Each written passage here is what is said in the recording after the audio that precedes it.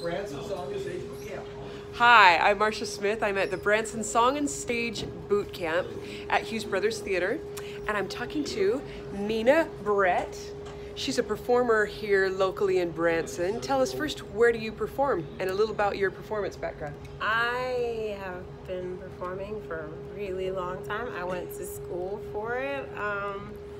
I went to a state college in New York called SUNY New Paltz, and that's where I learned jazz, and I actually went to a performing arts high school, so Cool. That's where I learned to perform on stage. I am from upstate New York, a little town called Newburgh, New York. I actually perform here in Branson at Sight and Sound Theater, Okay. and we're doing Noah right now, which is actually a lot of fun. There's a lot of animals. I play a character that's not really in scripture, but you know, they just added it for interest. It's really fun, and I get to fly. My character's name is the Torch Bearer, but yeah, I walk down the center aisle with a torch. They hook me up to a flight rig, and I fly out. So Nice. it's a lot of fun. Nice. Okay, so tell me, what are you doing here at boot camp? What is your role as a master teacher? What does that mean? I'm not really sure. I don't know that I would consider myself a master teacher. I do like to teach, though. I am teaching performance to the kids, and it's been really interesting to just work with them and see how they view performance, and try to tailor their routines to their personality, but also still make it something that would be amazing on stage. So that's what I'm doing. And so tell me a little bit about what you're seeing in kids from day one as they arrived. From day one, you could tell that they kind of weren't sure what they should be doing with their bodies, with their voices. But just giving them a little bit of coaching has, like, from just yesterday to today, I've been able to see improvement. I've been able to see growth in them taking the notes and applying them to their performances. It's been really cool. It's been very rewarding to watch. The growth is so fun to see. It really is. So you have today, tomorrow, and then they perform on Saturday. Yes, so we have one more day of coaching.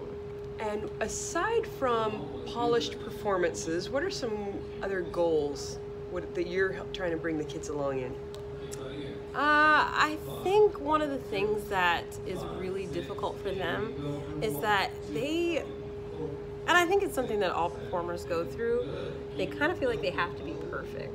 And that's something that we feel in life. We feel like, oh, everything I do has to be perfect, when we really seem to forget that nobody's perfect. And so I'm not hammering them for perfect performances. I just want them to have fun, and when they do make mistakes, to power through them. And I think that's something that as a performer, you learn that and you can apply it to life. When you make a mistake, don't broadcast the mistakes. Don't, completely quit because you made a mistake. Just keep going. Like they say, the show must go on. Just keep moving. So I think that's one thing that I'm looking to teach them, and I think they are learning that. So that's really what's more important than anything else they learn, is to just keep going. And do you talk to them about life as well as their performance? Do you point out to them that they're learning life skills? I haven't yet, but I should. Sometimes I do. I'll say, like, well, do you do this in life, That's not cool. Like, this is not something that you would do in your everyday life, so don't do it on stage, stuff like that. But I think it would be good to point out to them that the things that they're learning are things that they can apply to their lives. Because every kid who leaves here is not going to be a professional performer. That is true. And that might not even be their goal. That is true, also true.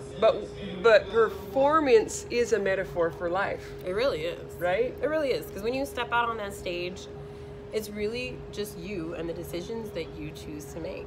Sometimes you're performing with other people, but your performance is the only thing that you can actually control. And I feel like that's life, like what you do on the stage of life is the only thing that you can control. So doing your best, showing up, and not stopping because you made a mistake, not giving up because you made a mistake, those are things that you can apply to every aspect of life. Yeah, very cool. and this is a great place for kids to learn. Also, you don't have to be, I'll be blunt, you don't have to be trashy to get applause, or you don't have to lower your standards Nope. to warrant an audience admiration or Nope. and the relationship with an audience. That's a metaphor for relationships in life too, right? That's true. Yeah, I could see that. You're like you said, you don't have to be trashy. You do have to be excellent though. And I think is that what you said? You didn't say trashy. Yeah, what did you say? I don't know what you said. That's what I You said. said that's what you said. You don't There's have probably to, a better word, but there's probably a better word. You don't But need you to don't be- have to make compromises. You don't have to compromise your values. You don't have to be you don't have to be loose. You don't have to be any of the things that we see played out on, the world stage or in movies or, in other forms of entertainment. You don't have to be any of those things to, like you said, get applause.